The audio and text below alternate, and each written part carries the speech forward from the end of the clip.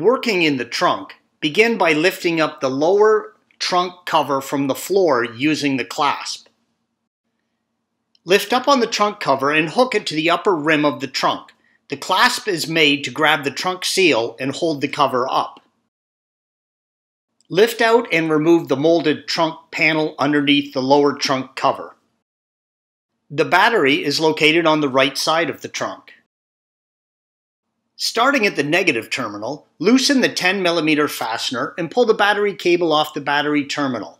Cover the negative battery terminal with insulating material to prevent it from coming in accidental contact with the battery. Moving to the positive terminal, loosen the 10mm fastener and pull the battery cable off from the battery terminal. This picture illustrates the back of the battery. Pull the vent tube off its port on the battery. There is a strap to help hold the battery in place. Push down on the latch and pull to loosen the strap. You do not have to remove the spare tire to remove the strap. We have only done so for photographic purposes. This photo illustrates the front of the battery. Remove the 13mm fastener, as indicated by the green arrow, that holds down the battery mounting bracket. Once the fastener for the hold down is loose, remove it from the battery tray. You can now lift the battery out of its place by the handles.